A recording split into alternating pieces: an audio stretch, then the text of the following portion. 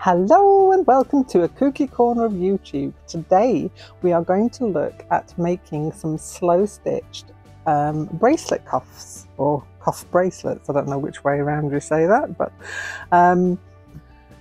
these are the kind of thing we're going to be looking at. And the reason I got that idea was because I found in my drawer something I made years and years ago, and it's this cuff bracelet. You can see I've done some of the free stitching, that's it, free machine stitching on these to make some words that I then crocheted in. And I had some left, you've probably seen them in other videos where I've added them into the little needle felted books that you might have seen. These are coming up, a video on these is going to be coming up shortly, but today we're going to do the cuffs. So yeah, this is one I made years and years ago, and on this one I've got a few bells and things and lots of little bits and bobs, and it's well worn, as you can see. And on this one it was like a snap fastener that I used to close it. On the newer ones I've kind of gone with a different method of just a nice big button, and this is actually a hairband. It's a smaller hairband for these ones, but it works the same way with any size. It's just a nice elastic fastener. So I have made up a couple of samples. This is one I made while I was away with some scrap fabrics that I took with me. And let me take you up a little bit further so that you can see. This is one I made with some of the Bazaar fabrics. If you've seen some of my videos where we looked at fabrics from the company called Bazaar that Annie Claxton introduced us all to, then this is some of the fabrics from that I made when I came back. And oh, these are ones that I made as a needle felted version, again many years ago, but these are the ones with the little push claspy things on there that hold them together. We could do that at some point. If you're interested in seeing the needle felted version of these, happy to go through that as well. There's a few of them there in different colorways. Yeah, so these ones are the ones we're going to make today. Let me straighten my thing, just keeps flopping down. There we go, that's better. So I have made a PDF that I will make available to you to look at, and this is just basically for the measurements of the base pieces. So you're going to need like 2 pieces of felt, a base fabric that will cover one of the pieces of felt, and the other bit of felt you use as a backing. So that's why you need 2 bits of that, but it's all on the PDF. So if when you've watched this you want to go and download that, and then you've got a copy to have to hand when you're doing your cutting and cutting out and whatnot. But that's all there. So the basis of it is, obviously that's going to be the bit that goes around your wrist. So the measurement that goes around your wrist. For mine I did 22 centimeters long by 4 centimeters wide. You can alter it to however you want it. If you wanted a wider cuff, if you wanted a shorter cuff, because obviously not everybody's wrist is the same size. So you want to be measuring your wrist and finding out what size you're going to need. The base fabric is just a little bigger than your felt, because you're going to fold it over from the sides, and then the other piece of felt you will use to stitch on the inside to hide all those stitches, but also nice and comfortable for your wrist. So let's get on with what we're doing, and let me move that over to one side. I'll leave those there so you can see. But as I say, I'll leave a little link to this in the description for you to look at. Okay, so I've gathered together most of the things that we're going to need. I've got my little cutting mat here. Oh, I'm not knocking my snakes over. Don't want to do that. So I've cut out my 2 pieces of felt that I'm going to use. It doesn't really matter which colour felt you use. I've colour coded this one just because I did have some green felt to hand. But to be honest, it doesn't really matter so much because you don't see the inside. But I have kind of colour coded these a little bit as well. So if you feel that you want to do that, feel free. If you haven't got the matching felt, don't worry. It's not going to be a huge deal. So yes, I've got 2 pieces of this, and I've got my base fabric, which is this bit underneath here. The reason I laid my scrap pieces on the felt is that I can then see what size I need, because when that's folded over, obviously only that bit's the bit that where the felt is going to be showing, or it's going to be that thickness. That's the thickness I'm going for. So I thought if I laid it on here, and now because I've moved them all, I've forgotten where they go anyway, so it doesn't really matter. But I've cut them all out ready. I've got a few beads, a few buttons here. I've got some sequins. I've got a little flower embellishment there. Some metallic-y kind of fabrics. And I've got to choose which of these big buttons I'm going to use as my fastener for the end, like that one there. So I haven't made a final decision on that. May not be any of these. I might find another one that works just as well. I have got my elastic that I'm going to use for the fastening. Doesn't have to be an elastic. I might actually have a look, see if I've got another one, because this one looks quite big. So I'll see if I've got a smaller one. Okay, I've just had a quick look and I have found this one, which is, I don't think it's any more thinner than that one. It has got a little butterfly on it. But then I also found this. This is very thin elastic that you can use for jewellery and things like that. And I'm thinking that one of these might do the job as well. So I'm fully sorted. You can, if you wanted to as well, just do the snap fastener one, you know, or another method, you could do something where you tie cord around the bottom. All of those methods are equally worthy. So however you want to fasten yours will be absolutely fine. Moving over here, I have got some threads that I've picked out. Let's move those out of the way now. I can move those to one side. Some threads that will work with the project, and I've got 2 different kinds here. I've got some anchor pearl cotton, and I've also got some of the Aurifil, which is one of the set, 4 out of the set from Kate at the Last Homely House. That was her set. So these are the Aurifil 12 in 3 different colours. So I've got 2 greens, a yellow, and then I've got this Marrakesh, which is a variegated. So I'm well set for all the things I need to do. So what I need to do first of all is to tack the base fabric. I'm just going to move all these scraps out of the way. Let's move up so you can see what I'm doing. Take those off. I can rearrange them again in a while.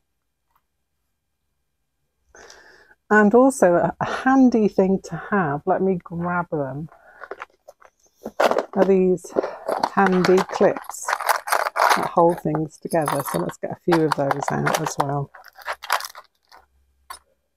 So get some of those out.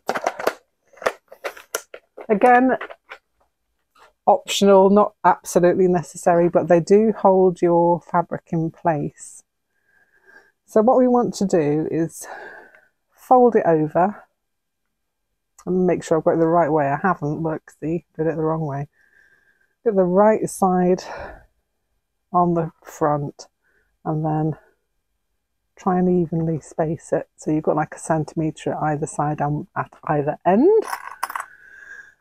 And I'm going to pin my clip. I'm going to do it that way around, just so that I'm keeping this in a position when I'm sewing. You can see where it all fits together. So that is just going over the felt and Making sure I've got enough at that bottom end there. Kind of, felt does tend to move a little, which is why I suggest trying to either pin it or clip it, just to keep it all in place while you get the first bits of sewing down. That's the last one at that end.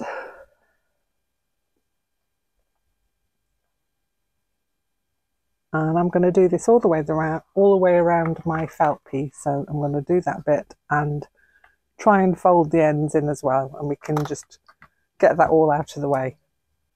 So what I'm going to do, now I've clipped those bits down, I'm also going to fold these bits in and try and clip them down as well at the ends, like so. You can do this a lot neater than me. I'm doing it for quickness. Just clipping that one down there. Let me make that a bit neater. You're kind of, you know, like when you're wrapping presents, you've got to fold it over like so. And I'll clip it the other way around. So now, I don't know why I'm clipping it that way. I thought I was going to keep these on, but I've had another thought. And my other thought is that in order to make this easier, I think the best thing we can do is clip it on. And what I'm going to do is I'm going to load up my needle with some ordinary thread, and I'm just going to tack this down so that it's held down. It's just going to make it that much easier when you're trying to add in all the other little bits. So where's my needle gone? There it is. So let's get my thread, my scissors, and I'm just going to thread up a needle really quickly.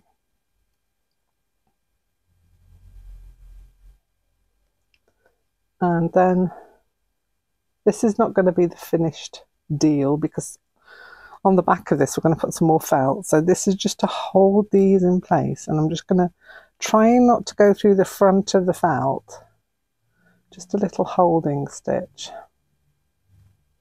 Let's take that off there. That's it. Just to kind of just tack down this fabric. I'll take that clip off there, it's in my way.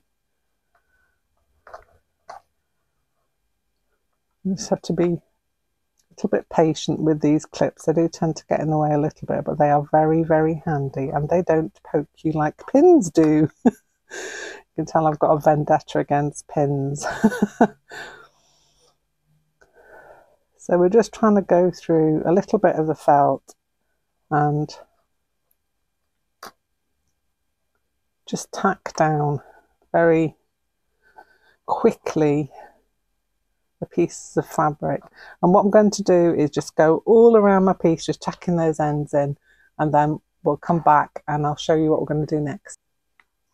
Okay, so I have tacked down my fabric all around so that it's not going to get in my way when I want to place my fabrics, which I'm going to do now. I'm trying to remember which way around. I've sorted out some fabrics that I enjoyed, and then I snipped out small amounts of them to fit on the bracelet.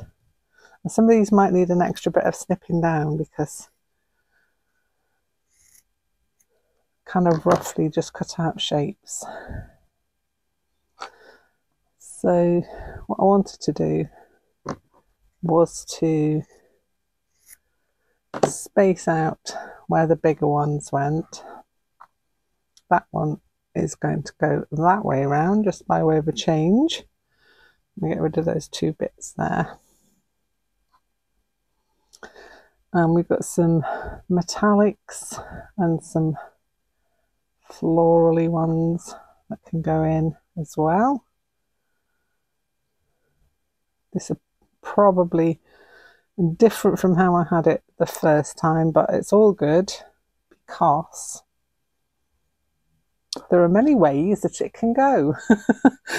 And you just have to find the ways the way that you like the best for the pieces that you've got. So I've got that there, and that there maybe. Now where the button is going to go, I want it to be fairly clear. So I'm going to move that there, and hopefully that is where my button will be able to go for the closure of this. I think I've got enough bits on there. I might still want to move a few bits around. Let's move that down there, and let's see if I can position that there, maybe something like that. And then obviously we've got embellishments and buttons. So I've got a couple of buttons here. I think I had going down there like that. It doesn't really matter at this stage, but it's nice to get an idea of where you want to be. And so I've got a star button here as well, which I cannot pick up. So you're just playing around until you get something that you're enjoying. I've got a little flower there that I had on as well. Maybe I should move that, put that in. Maybe let's do that. Add my star in there. Move that a little bit. Add my flower in. That kind of works. Okay, now I'm going to see if I've got a little bit of space. I move that down there a little bit and pop that in somewhere. And then any spaces you've got that you want to add a little bit of bling to, we've got some of these sequins. You don't need too many. Just add them in as and where, but I tend to do that at the end when I've got everything else stitched down. With this particular piece, what I might do with that, instead of stitching it, I can stitch it actually, I might just put a little bit of glue on there just to hold that bit down, because getting a pin through there is not as easy as it should be. But what you can do then is kind of just pin the fabrics down with these clips. The ones that you can pin down. I'm going to take that button off, take those buttons off. I'm going to remember where they are. And I'm using the clips. Now you can equally use pins. If you prefer using pins, use your pins. I'm not a pin fan. Pins do not like me. So I'm gonna pop that over there like that and clip that whole bunch together there. And then most of this is going to be clipped down. There's only going to be that bit that's loose. That's fine. So with that bit, if you have bits that are super hard to get a needle through, which this bit will be, I am going to just a tiny bit of this felt and foam tacky glue. Come on, just a bit on there. And I'm just going to place that on there and let that set for a minute. And that's that stage done. The next thing you need to do is decide on a unifying thread colour. I've got 3 or 4 greens here actually. 5 greens in fact. Oh, that's the tacking thread, we don't want that one. So 4 greens I've got. And I'm just looking and seeing which one's going to go the best. These are 2 slightly different limey greens. That one's a bit darker, so maybe not that one. Either this one. These are kind of similar. So in the end I went with this Aurifil This is 1114, which is a nice sort of fresh green colour.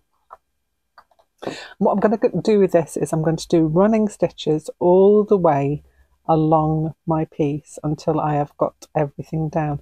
Now you could tack these down in place if you wanted to beforehand, but because I've got my clips and they're holding it quite well, I'm just going to start. So I'm going to start up in one top corner like that. Let me take you down a little further so you can see.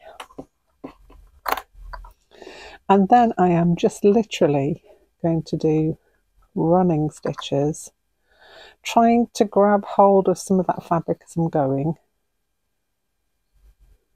I'm going to move that clip out just for a minute because it's still holding some things together. And I'm going to take this running stitch. I'm going to put the clip on that side, I think, just to hold that piece in there. And just move it around, just move your clips around as and when you need to. And I'm just doing a running stitch through all the bits, including the felt and the material underneath the base material. So you've got a running stitch. Now don't pull it too tight. It will leave a nice little ripple effect, which is one of the trademarks of slow stitched pieces like this. It's kind of when you do sashiko and things like that, it's one of the trademark ripple effects, like a quilted effect, which I like. If you don't like it, maybe try a different stitch, maybe like a back stitch, but I think this one is one that kind of blends everything together. It takes all the elements that you have gathered and it kind of blends them together. If you get bits that just get in the way, just pull them out. They're not going to cause you any problem. And as the name implies, you can go as slow as you like with this. It's a nice thing to do if you're maybe listening to a podcast or an Audible book or watching some TV. I'm still listening to Stephen King's fairy tale. So what I'm going to do is I'm going to literally stitch along there, and then I'm just going to keep working my way down. I'm going to leave probably about 1/2 centimetre, 1/4 of an inch in between each of my rows, so this all gets unified together. And just keep stitching as I'm talking to you. I've got some glue on there. Interesting. And some of these pieces were things that I had already in my scrap box, and some of them were part of the bazaar bag that I had. Or bags. It could have been out of a couple of them with the different colours I've got here. Just going to keep going. I'll take that out of there for now because this is going to be held down with stitches now.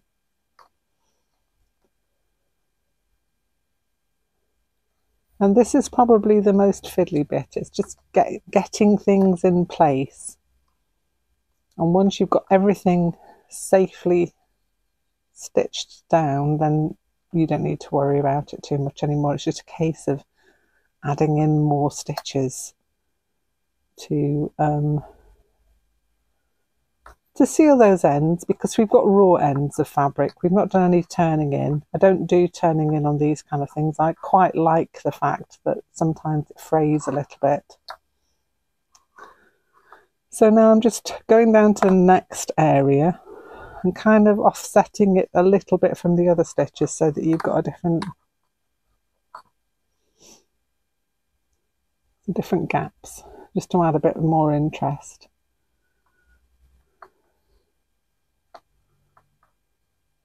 I'm about probably 1/2 centimetre in from my first row of stitches. I just keep gently pulling those stitches so that your fabric is still flat, but maybe has just a little slight, if you can see that slight ripple, and that's something that I like. I love that. It's one of my favourite parts of feeling that kind of quilted ripple effect that you get when you stitch this way. So I'm going to keep going down to this little piece here. So as I say, I'm going to be doing up and down the whole of this until I've filled all of this with the running stitch, and you'll just be able to see rows and rows of running stitch, and that will unify all the pieces together. And if you can see on this one, you've got like a nice ripply effect on there, and that's what I'm hoping this one will look like. So I'm going to go away and do this. I'm going to put Stephen King on, and I'm going to listen to Stephen King and stitch up and down my piece. Okay, so I have finished sewing across the whole piece with my unifying thread, and now it comes to the part where we go around the edge of each of these little squares, or anywhere you've got a kind of a raw edge. I do this before I get on with the sequins and other little embellishment bits that you might add in. And so I've got a selection of threads, and I've just realised I haven't really got a darker thread to add into this. So what I'm going to do is to go and get my stash of threads and see if I've got some darker greens that I could use, or maybe even some of the contrasting colours. You just have to look at what you've got, and obviously I've got contrasting threads that will go around each of these pieces, but I do want to add a little bit of the darker element in as well, darker green, just so you've got a different range of hues of the same colour. So I'm going to go and find that, and I'll be back in a minute. Okay, so I've been through my pearl threads, and I found this one, which is really dark olive green. It kind of looks a little bit black on screen, but it isn't. It's not quite that dark. But yes, that's a very dark olive green. I found like a Kelly green and another darker green there. So these will all match in nicely. And also, because I have that little bit of pink in there, I found a pink thread that I might use somewhere along the line as well. So I've got a fair few threads to go at now. You can use stranded embroidery threads as well. All of these things work. Any threads that you've got, something with a little bit of thickness to it. If you were using stranded embroidery threads, probably 2 or 3 strands would be good for the up and down of your piece, and then maybe 2 strands for going around the outside. But these pearl threads, the pearl cotton threads, are great. You can get DMC ones, which are these ones, and then the anchor ones, and I think they've got the same amount of thread on them. They're both called cotton pearl. This one's called pearl cotton, this one's called cotton pearl. It's the same kind of thing. And they all work in a similar way. The Aurifil is different because it's woven and it's a thinner thread. So let's put those together and you can see it's kind of similar, but you know, just a little bit thinner. You look at those there. So anything that you've got is great. This has got kind of like a little sheen to it, which is nice, as has the pearl thread as well. And you can get sashiko threads which have much more of a matte finish on them, I would say. But you know, you go with what you like. And so I've got plenty to go with. So I'm going to look at this now and see where I'm going to start. It doesn't really matter. And I'm going to pick one of the areas just to go around. So I'm going to say that is going to be the first one I do, this underneath green bit here. I'm going to grab myself some thread, try and find my needle, which has conveniently run away. There it is. And let's thread this up. There are a few videos on my channel which would be very helpful to you if you've not done this before and you want to go back and check on those. And that's this beginning slow stitching 1 and 2, and there's also one which is from Sketch to Stitch, which might be a handy one for you to see. So I'm going to start in a corner. I've knotted my thread. I'm going to start at this corner there. I'm just literally going to over sew it. The stitch is going to be close together but not over close, so let's bring you down a little bit more so you can see what I'm doing here. And this will continue, and it's quite relaxing because you've got no pins or any clips or anything to get in your way. So very zen-like. You can listen to music, or as I say, a podcast or an audible book, and just chill out. It's very calming, and something this small, you could actually, obviously you wouldn't take all of these threads out with you, but pick a few threads to take with you if you went out somewhere, if you're on a train journey or something like that, where you've got a bit of time, or if you're waiting in a waiting room for an appointment somewhere and you want to just keep something to occupy your mind. Maybe you might be in hospital at the minute and it might want just something to distract you from, I know what it's like, I've recently been in hospital for a week or so, and it's nice to have something that will kind of take your mind off it and is relaxing rather than filling you with anxiety. When I get to a place like this one where I've got an overlapping thread, I'm just going to take it across and underneath that, and I'm not going to pull it tight. I'm just going to get it to the point where it's got a bit of tension on it. Just carry on. You could fasten it off at the back and then start again, but with it's a short distance like that, I will just take it around the back. It's going to be covered up at the back anyway with some more felt, so you don't need to worry too much about the stitching on the back. It's all on the front. Don't pull your thread too tight. You're just pulling it so that it is covering your edge but not making too much of a ripple in your fabric. So you can see that that thread is going to go all the way around there now. I'm going to continue going around there. When I've done that, I will probably pick out this thread to match in with this piece here and take that around there as well. So you're taking your thread for a walk around each of the pieces that you've got on your cuff. Onto this one, I will probably go with this orange, or maybe even this yellow. This one will be a nice lighter colour, so I'll go with that. This one again, I'll probably bring in this darker green. And on some of these, I want to try and bring this in. So I am going to maybe bring that in the other stitches, not the going round stitches, but in the ones where I am going to add in more stitches into the middle of, but we'll come to that in a while. All we have to think about now is getting round each of these pieces and getting them all nice and settled and stitched into your background. Okay, so I am going to finish this video here simply because you've got plenty to get on with. There's plenty to do to stitch around all these pieces, make sure they're all secure, and yeah, just add in some stitches that you would like to add in if you want to add in some French knots or anything like that.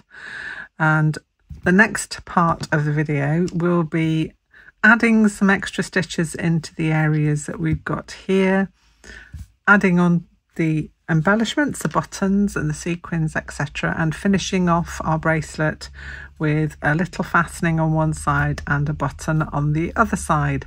So that's going to be coming up pretty soon. I'm not going to leave a great big gap in between both of them, so you'll have plenty of time to finish off adding the stitches around each of your pieces, and then we'll come back and add in some embellishing stitches and all the little buttons and beads.